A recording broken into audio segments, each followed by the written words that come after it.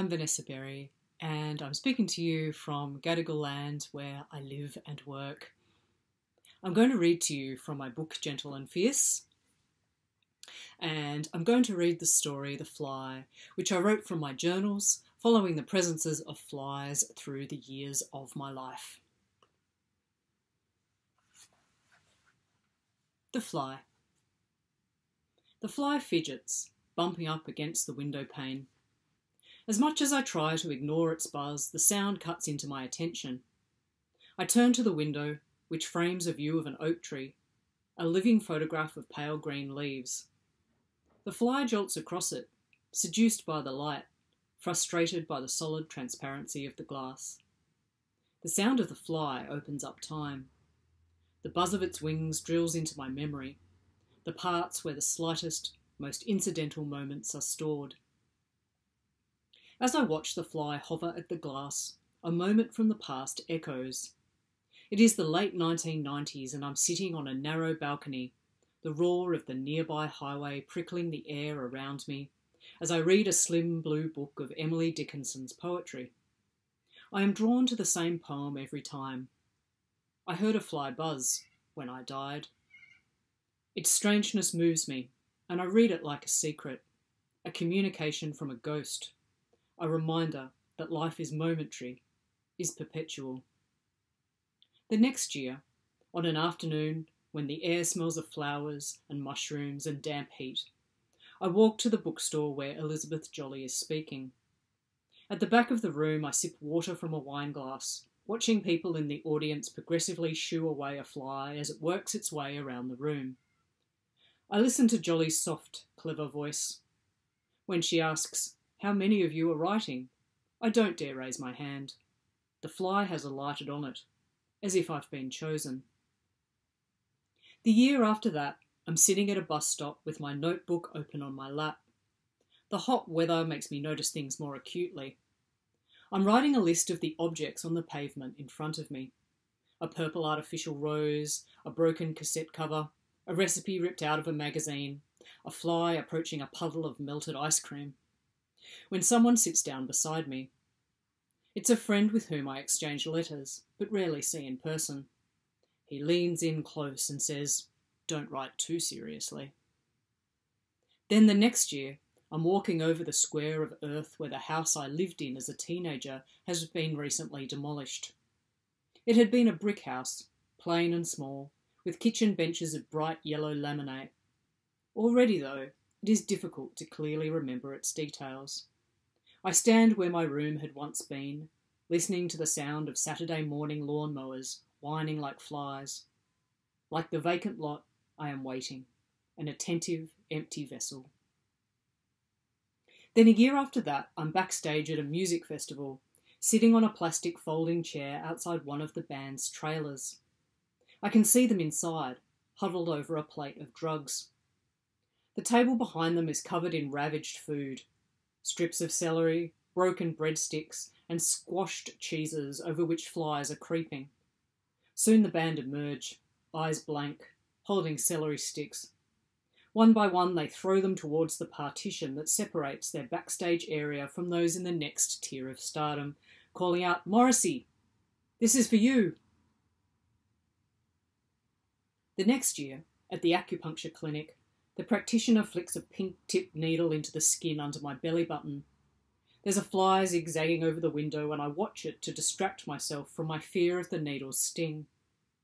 On the other side of the curtain, another acupuncturist explains to his patient that he's about to put a needle in the point for the liver, which is also the point for anger. I hear a yelp and then a man shouting, "Take it out!"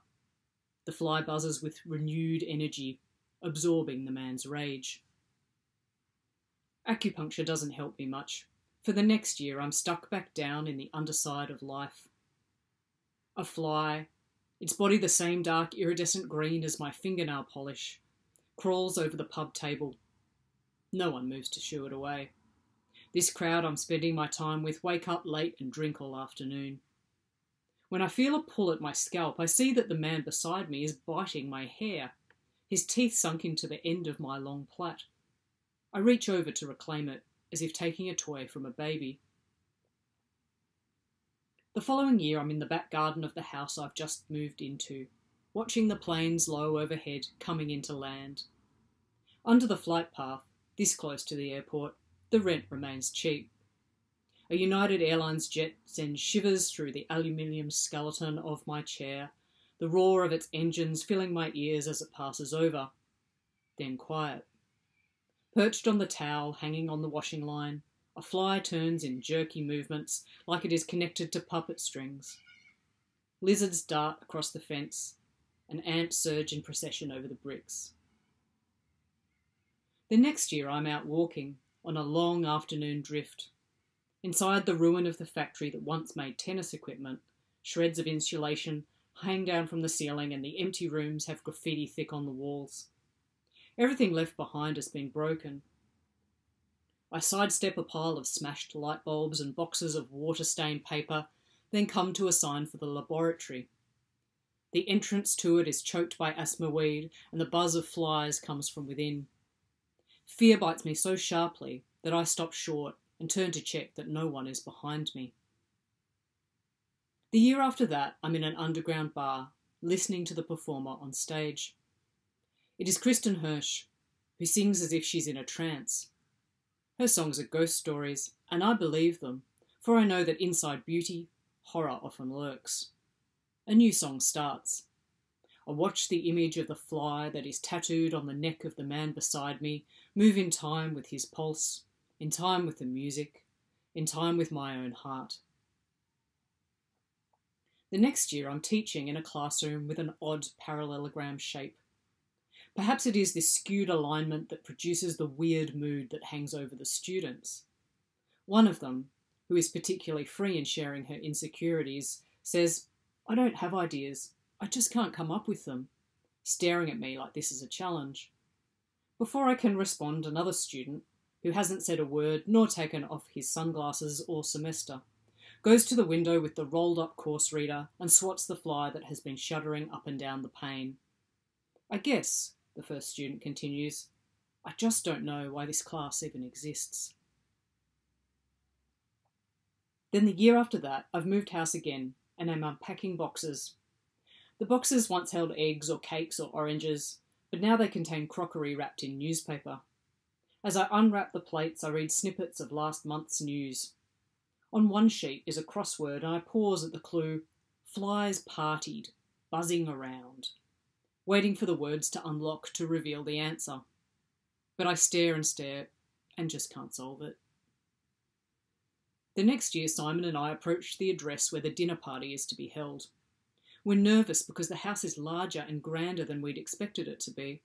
Inside, though, the walls have water stains, and it smells of dust and cupboards, and there's a fly in the pot of soup that is the main and only course.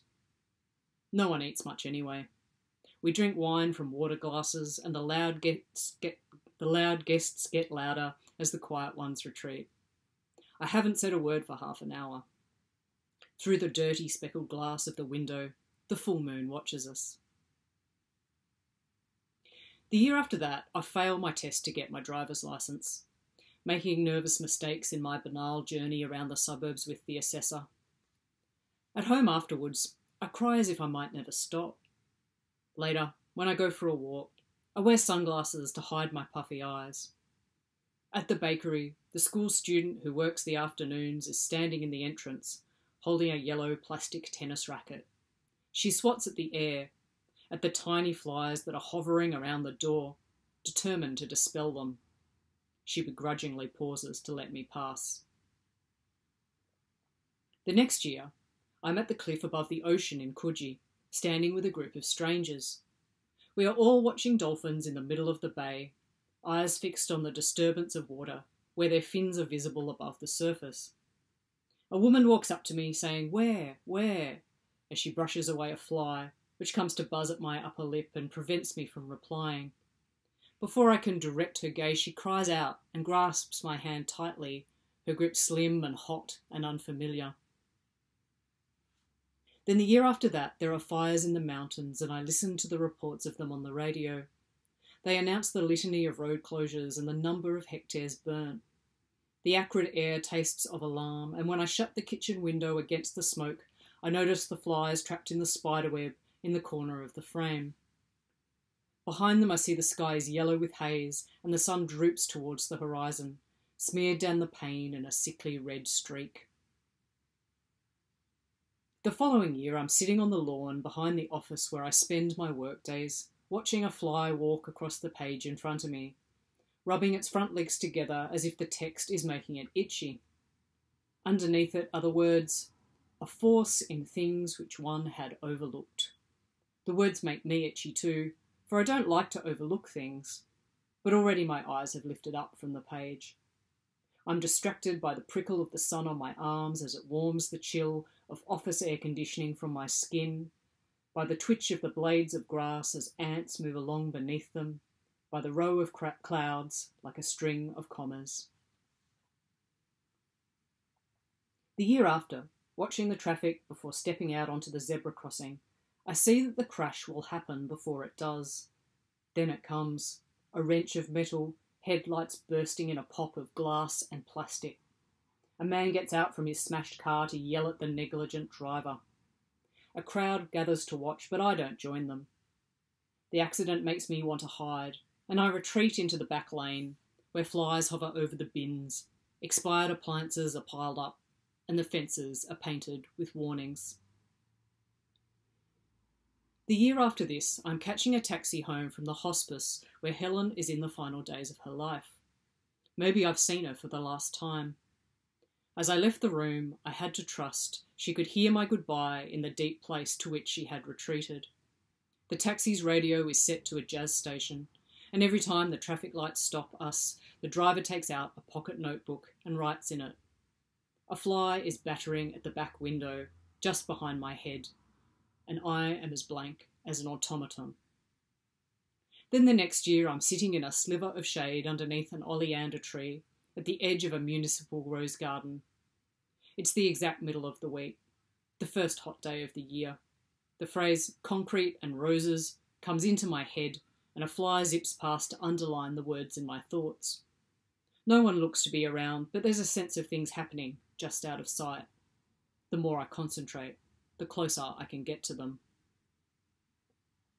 The year after that, I'm standing in the doorway of a hotel room bathroom, watching Steph as she takes out a plastic fly from a packet. She turns to ask me, 1 fly or 3? The hotel hush that encloses us is absolute as I consider her question. We might as well be in a bubble, floating 15 stories up over Tokyo. We had travelled from opposite sides of the world to be here together. 1, I say, and she daubs eyelash glue on the shaved side of her head, waits a moment, then affixes the fly as if it has alighted there of its own accord. The following year, I'm walking through the concrete corridor between the multi-storey car park and the back of the television station building on the path out from Central Station. Sometimes the city folds me into it, other times it pushes me away. Today I'm on the cusp, like a fly walking on the rim of a glass. On the corner of the building is an electronic banner, a zipper of red text that broadcasts the news headlines. A warning moves across the screen. A heat pulse is due in the coming days. I am part of the crowd, walking towards the hot, parched future. The window shudders in its frame as I pull it up. A moment later, the fly finds the opening and soars out and away. For a brief moment, it is a speck against the trees. Then it is gone.